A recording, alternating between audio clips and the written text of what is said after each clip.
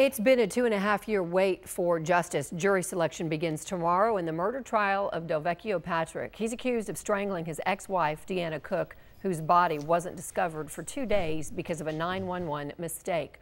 Her death prompted an overhaul of Dallas 911 operations, but her family is now focused on a conviction. Fox 4's Calvert Collins joining us now from the Frank Crowley Courts building with a preview of this pretty high-profile trial. Calvert.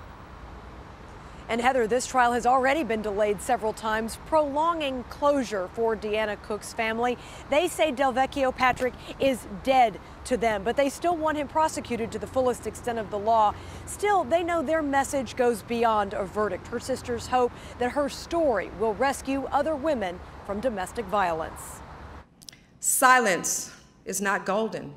Deanna Cook's voice lives on 2.5 years after her last breath. That she's here with all of us, and she is beckoning you to make a difference. Tomorrow begins one more step toward justice. On August 17, 2012, Deanna Cook called 911, screaming and pleading for her life for 11 minutes. Police say she was under attack by her ex-husband, Delvecchio Patrick. But officers didn't come to her rescue. It took them 50 minutes to respond because of stops along the way, including a false burglary call and personal purchases at a 7-Eleven. And when they did finally arrive at Cook's home, no one answered, so they left. 2 days later, her mother called 911 requesting a welfare check, but the operator told her to call the jail and hospitals instead. They did find her. After kicking in her front door, she was lying dead in her bathtub. What we experienced was horrible, and what we have to live on a daily basis through the memories, that's horrible. But at the same time, I'm glad that a light was shined on this situation so that the changes could be made in the system. That 911 operator was later fired, 2 others reprimanded, and the city of Dallas overhauled its 911 operations and hired more call takers after Cook's murder. It also helped spawn Mayor Mike Rawlings' campaign to end domestic abuse. Amen.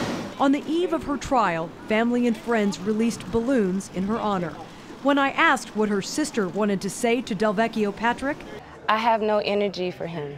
Valicia Battle chose not to listen to her sister's 911 calls, but she wants the jury to hear every single word.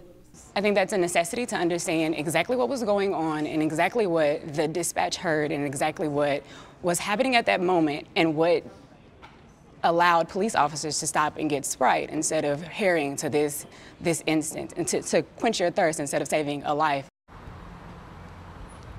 I called Delvecchio Patrick's attorney this afternoon for comment on his client, claiming he's been innocent all along and any trial strategy, but my calls were not returned. Delvecchio Patrick has an extensive criminal history, including assault, aggravated robbery, drug possession, and resisting arrest. He now faces life in prison. Heather? All right, Calvert Collins live tonight. Thank you.